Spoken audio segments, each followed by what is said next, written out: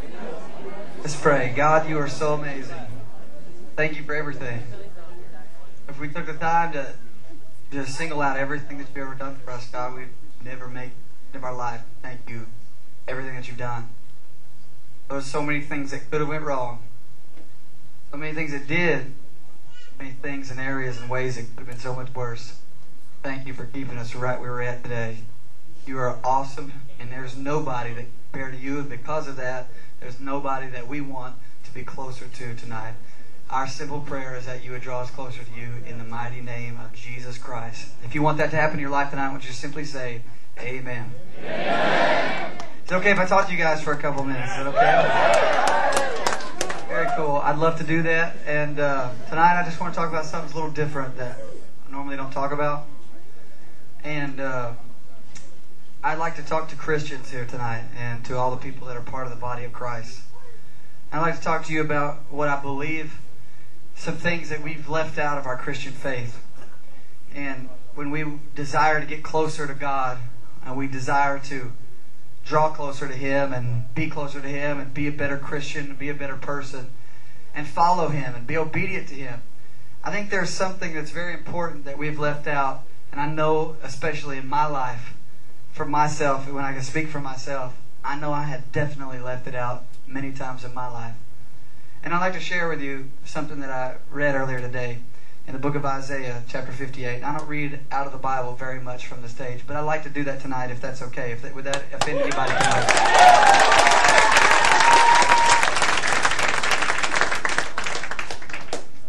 In the book of Isaiah, chapter 58, God is speaking.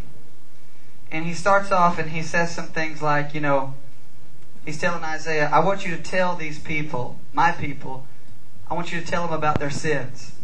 So He starts off pretty harsh. He says, I want you to tell them they've got some problems. They've got sins.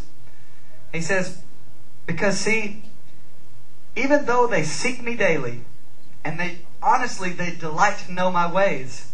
I'm like, okay, sounds pretty good, sounds like me. Seeks Him daily, honestly wants to do His ways, honestly wants to be, obedient to God.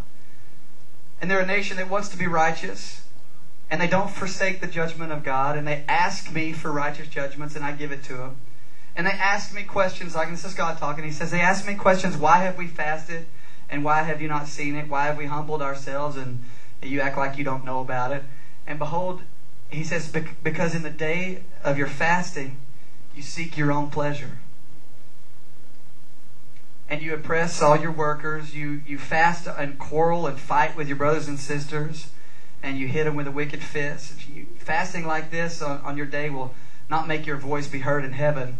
He says, if you want to draw closer to me, if you want to be near me, if you really want to fast, fasting is like the ultimate super spiritual thing, right? He says, if you want to really do a fast that I would like, here's the fast that I would have for you to do. If you want to really draw close to me, if you really want to show some spiritual sign of what it means to be spiritual, God says, this is what I would like for you to do. This is the fast that I would choose for you, He says.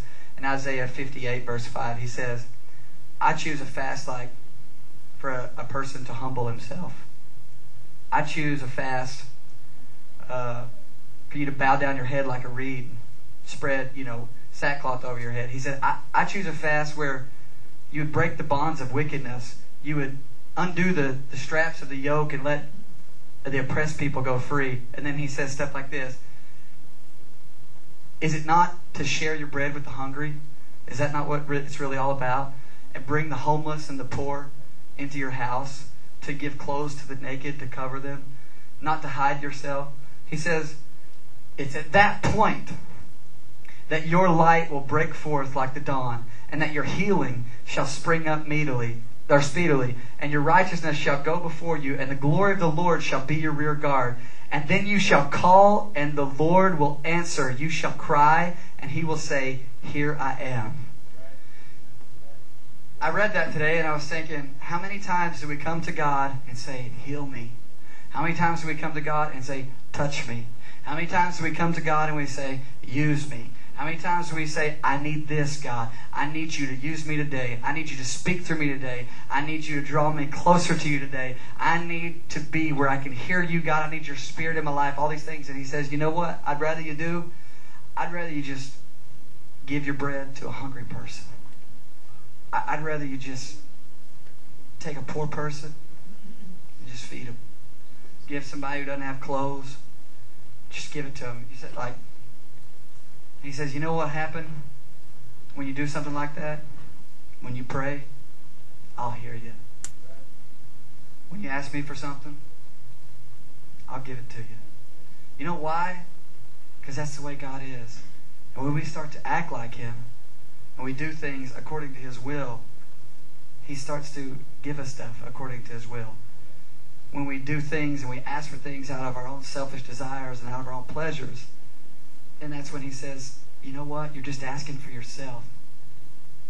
And see, I know that today this might be a little weird, and I'm not talking, and this may be going over somebody's head. I'm sorry, because I don't want to, talk like a freak and go over anybody's head tonight. Because I really feel like God wanted me to share this to you.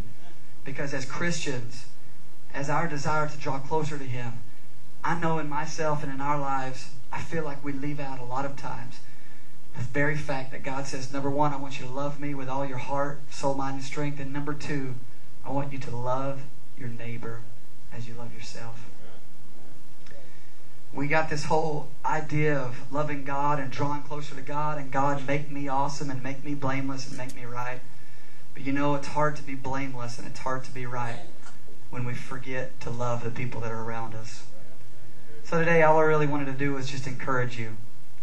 Man, if you're not giving, I don't know where you stand theologically on tithing, but if you're not tithing to your church, man, think about it. Do it. If you don't have a church to give to, give 10% of what you make to the cup. If you have clothes in your house that just been sitting around, you haven't worn for a year, go home tonight. Put them in a bag. Go take them to a homeless shelter. If you got some extra money, you know somebody that lives close to you, nearby, why don't you go to the grocery store and buy some fruit, buy some canned stuff, just sit it on their back door and walk off and don't even just ring the doorbell and leave. Why don't we just do some things, give of ourselves, take our eyes off of ourselves for just a moment and help somebody else. I believe it's God's desire for us to give of ourselves as Christians, to be givers, to I know it sounds cheesy, but to live to give. And I believe that. Can we pray together? Let's pray. Father, I pray you touch us tonight.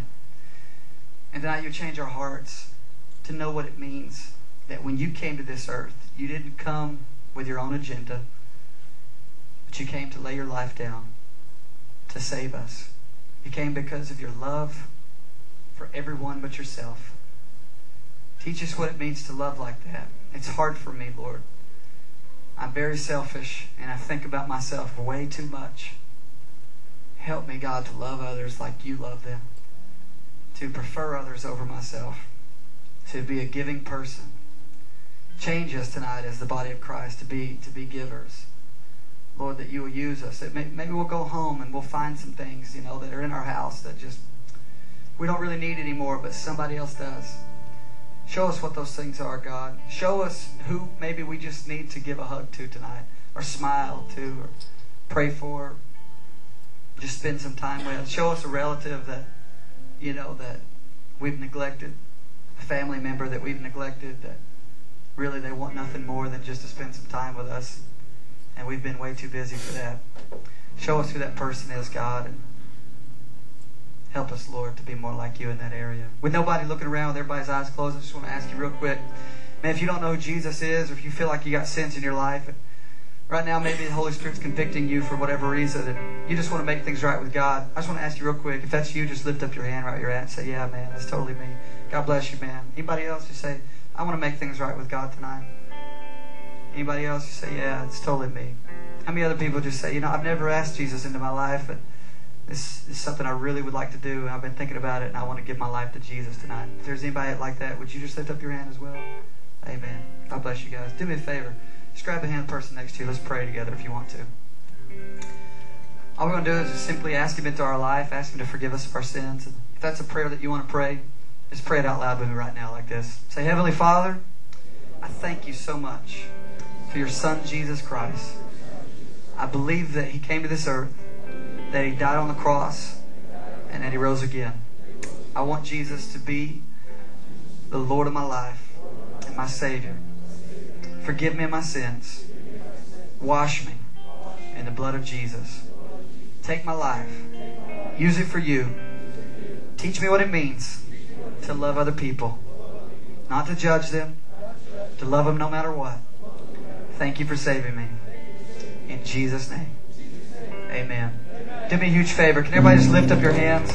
We're just going to take a few minutes and worship God. This song says, I'll live and die for you. Let's just lift up our hands and begin to worship Him in here tonight.